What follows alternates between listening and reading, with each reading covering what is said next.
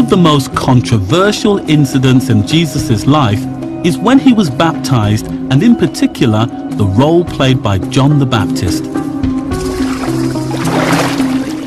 I believe that John is absolutely crucial to the story of Jesus and how he begins his messianic mission to change the world. And there is strong evidence to suggest that John and Jesus not only worked together, they were also related. People often don't think about this, but Jesus and John the Baptist are very close. They're part of the same family. It has to do with Mary, the mother of Jesus, and Elizabeth, the mother of John the Baptist. In the Gospels, we've got a word in Greek, sungenes, which means kin person. It could be cousin, it could be aunt, but it's clearly part of the same extended family. But as with the rest of Jesus' blood family, the Bible writers have done their best to downgrade John's real status. If anyone shoots, you just hide behind the vehicles or any other thing you can find. Thank you. Okay, I'll do that. Today, the site of Jesus' baptism is a closed-off military zone on the River Jordan, and you need special permission to visit it. The idea of Jesus having a real blood family was too dangerous for the early church fathers, as it challenged his divine status. So they simply removed them from the story. I think what happens with the family in general is once you exalt Jesus and Mary to such a heavenly position so that they're barely human, if human at all, then there's this tendency not only to lose sight of the others, but to even deny their importance. Oh, wow. But I believe that as well as Joseph and Mary, Jesus had 4 brothers, 2 sisters, aunts, uncles, nephews, nieces, and at least 1 cousin. John's mentioned, but only to point to the main guy. You picture John as pointing to Jesus, when in fact he was the inaugurator. He was the one who instituted the movement that Jesus joined. Amazingly, in the Bible, there is a crucial passage in the Gospel of Luke in which Jesus talks to a crowd of people and acknowledges John's key role. What then did you go out to see? A prophet? Yes, I tell you, and more than a prophet. Now there's no one except Moses that's ever called more than a prophet in the Bible. Being a prophet is very great. So in effect, Jesus is saying, yeah, he's a prophet, but he's more than a prophet. He said he's the messenger that was promised that is coming to prepare the way of the Lord. Later, in the very same passage, Jesus emphasizes John's importance even further. I tell you, among those born of women, none is greater than John. But this idea that John could be greater than Jesus was just too dangerous for the editors of the Bible. So an extra phrase was later added to put John down, a phrase that didn't exist in the earliest source of this saying. I tell you, among those born of women, none is greater than John. Yet the one who is least in the kingdom of God is greater than he. A pious editor quickly adds, as a kind of a gloss, but the least in the kingdom is greater than John. And I really doubt if Jesus said that. Jesus being baptized by John is actually putting himself in a kind of disciple relationship with John. And I know that's shocking to people because they immediately think, oh, no, it's the other way around. But when Jesus is asked about John, he says that. He says that very thing. The true nature of this relationship between John and Jesus has been an acute embarrassment to the church for the last 2,000 years. Father Aliata is an expert on John's traditional story. It is not clear, I think, that Jesus was a disciple of John the Baptist. It doesn't appear nowhere.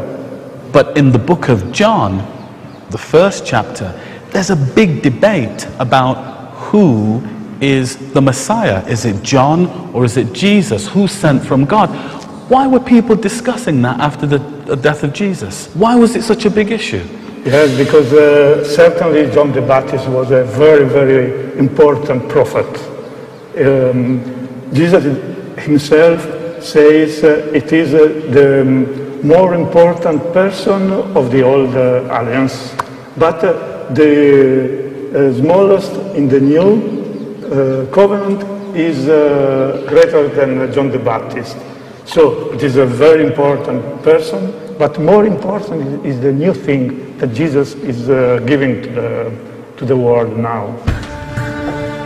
For most Christians today, the idea that John the Baptist was Jesus' rabbi, his teacher, is still inconceivable. But right at the heart of Christianity is something that disproves this: the origins of our most famous prayer. Okay.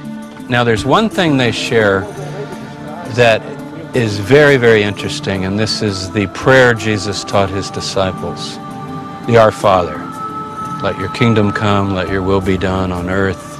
Give us this day our daily bread. This is the signature prayer that Jesus taught his disciples. أوبح في بشمو يتكتش اسمخ استير ملكوتك يتكنش بعيلة.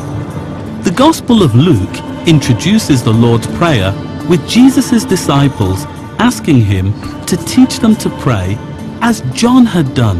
وخفر ليح تيوتح أقبل أنا هنخفرين تي أحد ليح ولا تعلي لنا بتشغربتها. Now it's usually understood to mean John taught his disciples to pray, so teach us to pray, maybe like a different prayer. But if you look at the Greek, it can very well imply, teach us that prayer that John taught his disciples. And I think if you look at the elements of the prayer, you can make a very good case that Jesus and John both share this prayer as kind of, I would call it the core of their message. هوش والعلم العلماء آمين. So maybe John first came up with that prayer. Just a few miles from John's traditional home, there is new physical evidence of the importance of his role in Jesus' life story. In 1999, while conducting a routine archaeological survey, Dr. Shimon Gibson found the opening to an ancient cave. So, this is the cave of John the Baptist. Wow, please come in.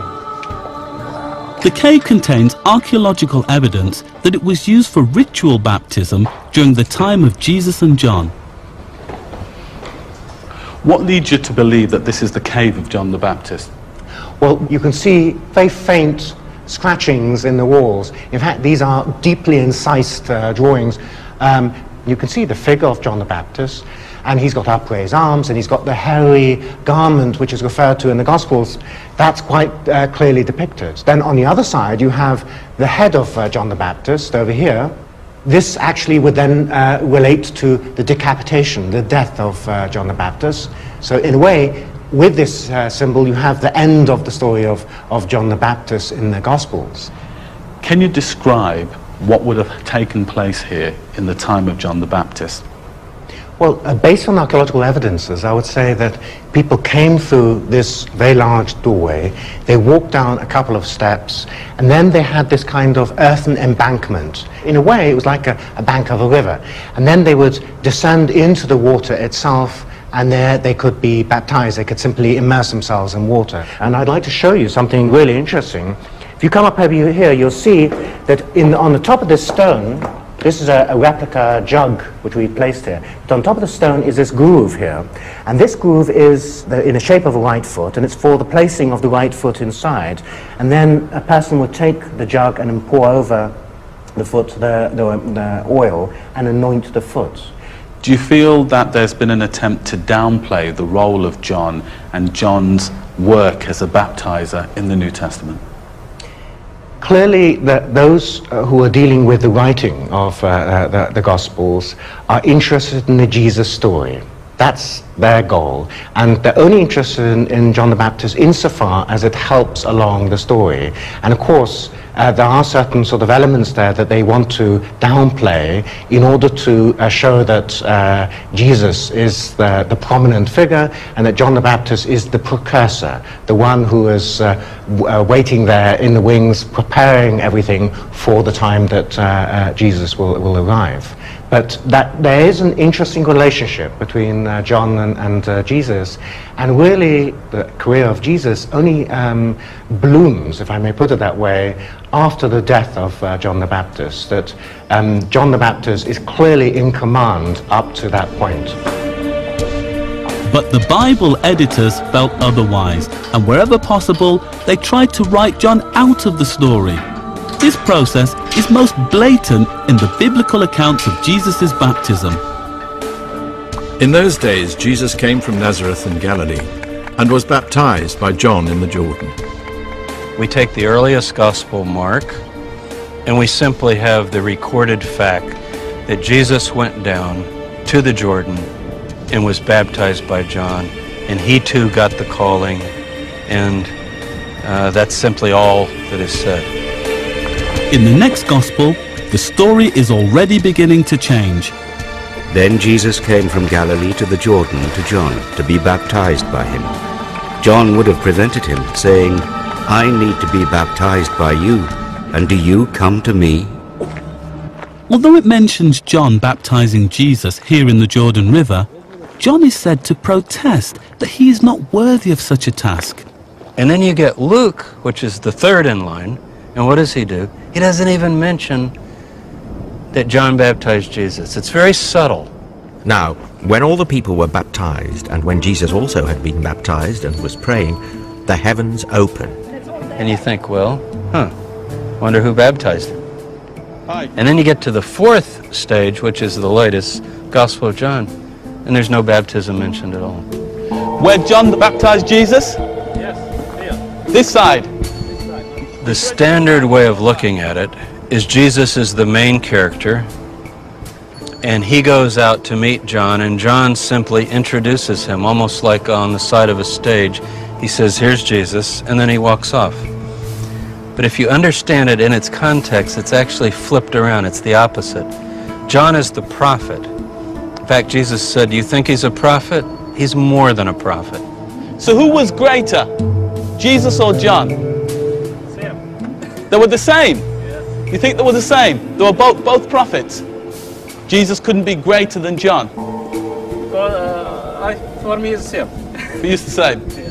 Ever since Jesus was declared God, the church has struggled with the balance between his divine and human natures. And it is the divine that has won out.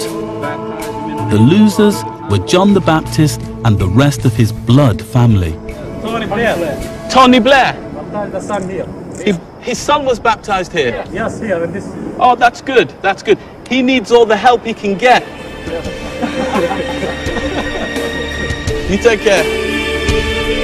In the next part, I reveal that in one of the greatest scandals in Christian history, the role of another of Jesus' blood family, the first Christian bishop, his eldest brother James, has been written out of the Christian story.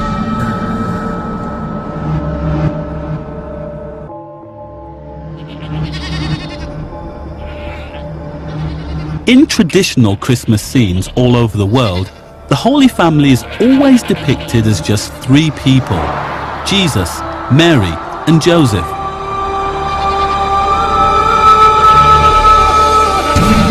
But deep in the Judean desert, there is an ancient monastery that has a very unusual icon that includes a mysterious fourth member of the Holy Family. Hello. Hello, are you the priest?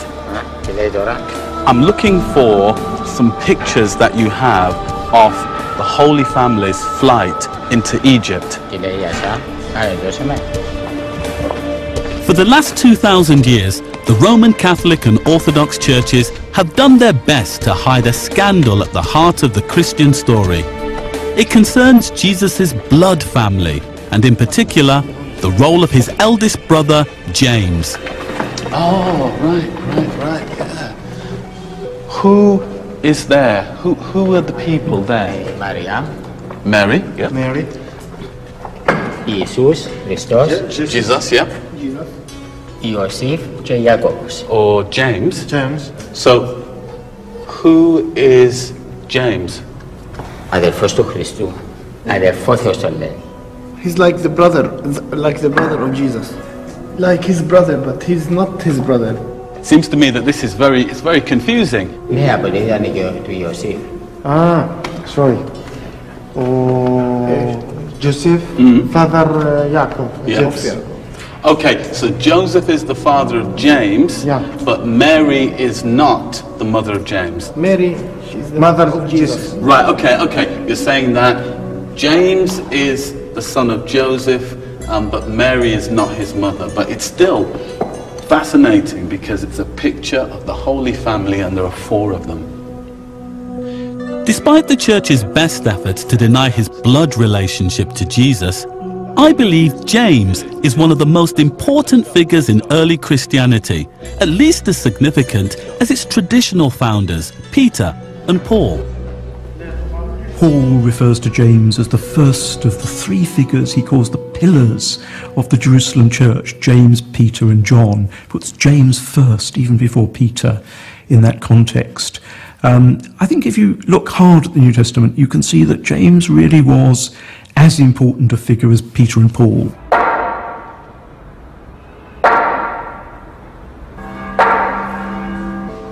Hidden away in Jerusalem is an Armenian cathedral dedicated to the memory of Jesus' brother James. It is supposed to be built on the site of his tomb.